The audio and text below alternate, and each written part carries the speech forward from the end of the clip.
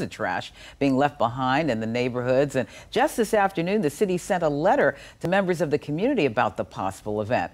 News 3 reporter Brendan Ponton shows us their message.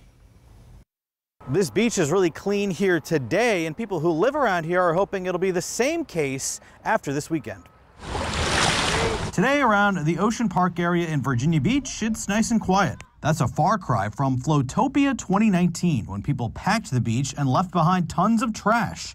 This is video of what it looked like in the aftermath. Even worse is what had happened in the neighborhoods with the parking and the kind of the residents and people walking through yards, urinating in yards and stuff like that. So we just want to see that that doesn't happen again. Danny Murphy is the president of the Ocean Park Civic League. He says he's seen a social media post promoting Floatopia 2022.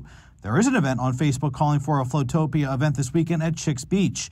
With a busy holiday weekend expected, people here are hoping it's not a repeat of 2019. We're very welcoming, and we certainly want people from the city and other places to be able to come and enjoy the beach.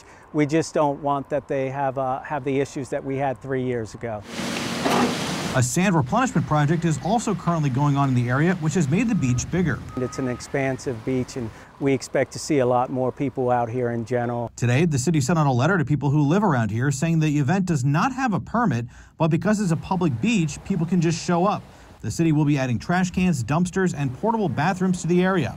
The letter says, quote, "The city wants everyone to have a good time, and we will work to quickly address any issues that may arise as a result of the larger than normal crowds we expect to see this weekend." News 3 reached out to the man who created the Facebook event, but didn't hear back. The page does say, clean up after yourselves and be respectful of Chicks Beach rules and residents. Murphy hopes anyone attending follows this advice. People with families and kids and everybody else out here wants to enjoy the beach as well. So we just ask that they be respectful to everybody and the residents here. In Virginia Beach, Brendan Ponton, News 3.